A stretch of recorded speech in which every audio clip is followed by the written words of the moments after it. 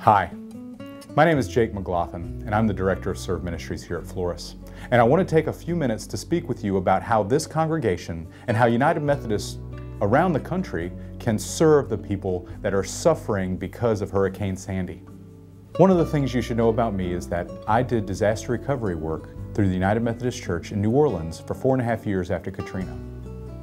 The care and the prayers and the support that you all will be sending to those in New Jersey and New York is very close to my heart.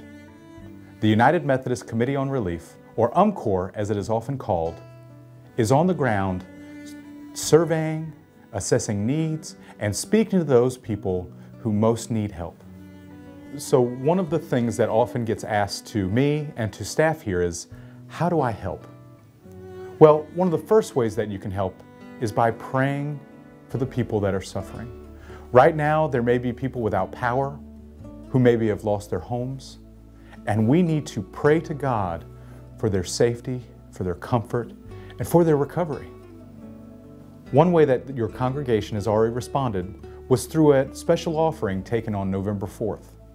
Once we have available numbers, we will be sure to share with you how much money will be going to UMCOR to serve people in New Jersey and New York. Another way that you can help is by providing a flood bucket. On November 25th and the subsequent week, we're going to collect flood buckets that will be sent to areas of need in New Jersey and New York.